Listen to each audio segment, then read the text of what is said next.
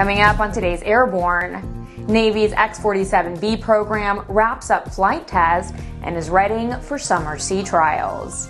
The Bearhawk takes first place at the Texas STOL Roundup, and fuselage assemblies for the Falcon 5X are joined together.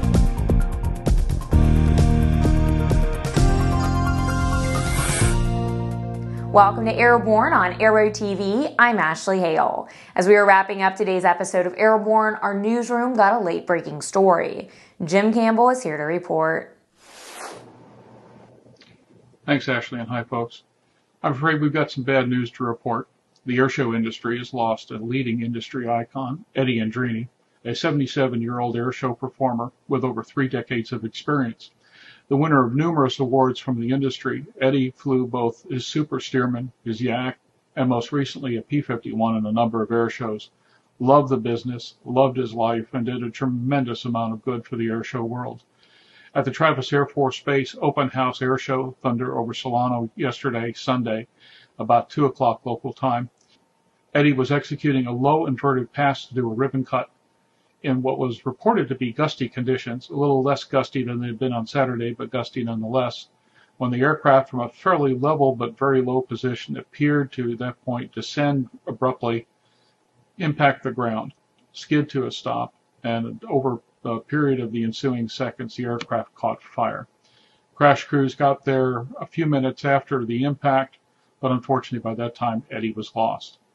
The Aero-News Network and our entire team sends its condolences to the family and friends of Eddie Andreini, a number of which we know to be considerable.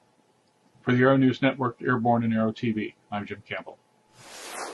The X-47B unmanned combat air system is gearing up for short-based flight test activities in preparation for the next round of sea trials this summer.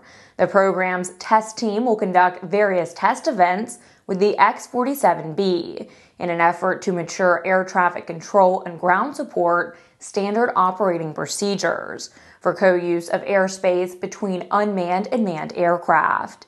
As the first unmanned aircraft to take off and land from a modern aircraft carrier, the X-47B will once again embark on the USS Theodore Roosevelt in the August timeframe. This time, the test team will focus on perfecting flight deck operations and integrating the X-47B with manned carrier aircraft. The proven use of these functions will allow the X-47B vehicle to take off, land, and hold in the same pattern as manned aircraft. The 4-place Bearhawk aircraft scored a first-place finish at the Texas STOL Roundup held April 11th through the 13th in Llano, Texas. The winning aircraft, a kit-built airplane manufactured by AviPro of Austin, Texas, competed in the heavy touring class. The contest was organized using the same rules as the familiar Valdez, Alaska fly-in competition. The event was well attended according to participants and organizers, with over 200 aircraft present. Each participant was scored on 1 run from the better of 2 sets of takeoffs and landings. Piloting the aircraft was Bearhawk aircraft demo pilot Wayne Massey. Massey's combined takeoff and landing distance was 445 feet. Bearhawk aircraft produces aircraft kits for utility and recreational use. The product line consists of 3 models: the Bearhawk 4-place, Patrol 2-place, and LSA Tandem 2-place. Mark Goldberg, president of AviPro, said, quote, "Backcountry flying is what the Bearhawk does best," end quote. You're watching Airborne. We'll be back after these messages. ADS-B will be mandatory for most aircraft by 2020 in the United States, but you can benefit from ADS-B today with the Bendix King KT-74 Mode S transponder. The KT-74 meets the global mandates for ADS-B out when attached to a suitable WAAS GPS. Over the past 2 decades, no resource has compiled as much expert-valued information about the sport plane world than the Sport Plane Resource Guide. Over 1,500 pages, hundreds of aircraft, dozens of how-tos and directories. All this and more will be coming to the sport aviation world soon with the new, all-electronic and updatable Sport Plane Resource Guide for your iPad, iPhone, Kindle, tablet, PC, or other electronic devices.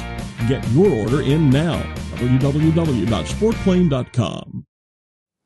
Welcome back. If you'd like to suggest a story for Airborne, Aero-TV, our website, or a podcast, drop an email to news-spy@aero-news.net. Dassault Aviation has joined the main center fuselage subassemblies of the Falcon 5X, a key milestone in the production program for this new large cabin twin jet. The center fuselage subassemblies, the front and rear lower subassemblies, and the upper subassembly are part of the main center section, which includes the cabin and baggage hold. They arrived in March at Dassault's Biarritz plant in southwestern France and were joined there to the wing center section in mid-April. Next month, the main center section will be joined to the forward section comprising the cockpit entryway and galley, and the rear section, which carries the empennage and power plant, forming the complete fuselage. First flight is expected in the first half of 2015, and entry into service is planned for mid-2017. And now it's time for our Aero Video of the Week.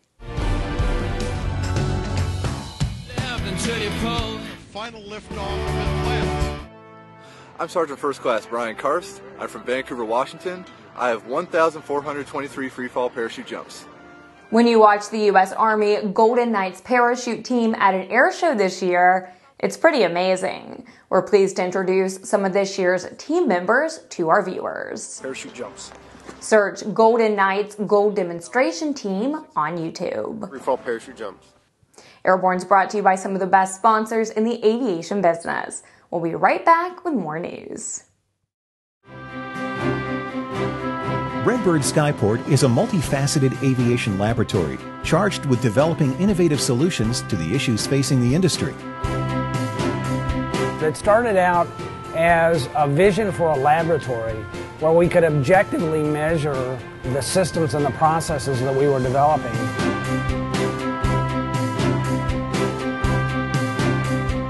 Being able to put some objective measures behind the anecdotal evidence that we have about the value of motion and the application of this technology is very, very important, because until we can objectively measure it and play that data back, we can't design training systems that make the best use of it.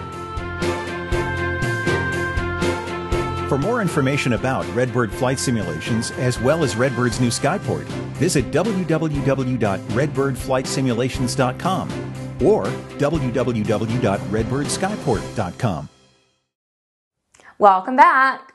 Those who revel in rare aircraft are in for a real treat at EAA AirVenture 2014, as the world's only flying example of the Lockheed's history-making Vega, made famous by such aviation legends as Amelia Earhart and Wiley Post, flies to Whitman Regional Airport for all to see. John McGoffin of Tucson, Arizona, has put about 10 flying hours on NC 12288 since its maiden post-restoration flight on December 17th of 2013. That was the first time in more than 2 decades since a Vega has flown. McGoffin said, quote, "It's a long way from Arizona to Wisconsin, but I'm really looking forward to it," end quote. Like the airplane, this will be his first visit to EAA's annual summer gathering, and attendees can see the airplane prominently parked in front of the vintage red barn just south of EAA Plaza. Electric flight continues to move into the realm of practical possibilities, as demonstrated at the 8th Annual Electric Aircraft Symposium presented April 25th through the 26th in Santa Rosa, California, by the Comparative Aircraft Flight Efficiency Foundation. It set an attendance record according to Foundation President Dr. Brian Seeley. Several well-known EAA members were on the roster, including Barnaby Wayfan, who spoke on STOL performance, Brian Carpenter of Rainbow Aviation, who presented his twin-motor electric ultralight, And Mark Byerly of Earthstar Aircraft, who spoke about his Eagle electric plane. Well, that's our program. Get comprehensive real-time 24/7 coverage of the latest aviation and aerospace stories anytime at aero-news.net. Remember, Airborne is streamed 3 times a week and is always online. Join us every Monday, Wednesday, and Friday. I'm Ashley Hale. Thanks for watching.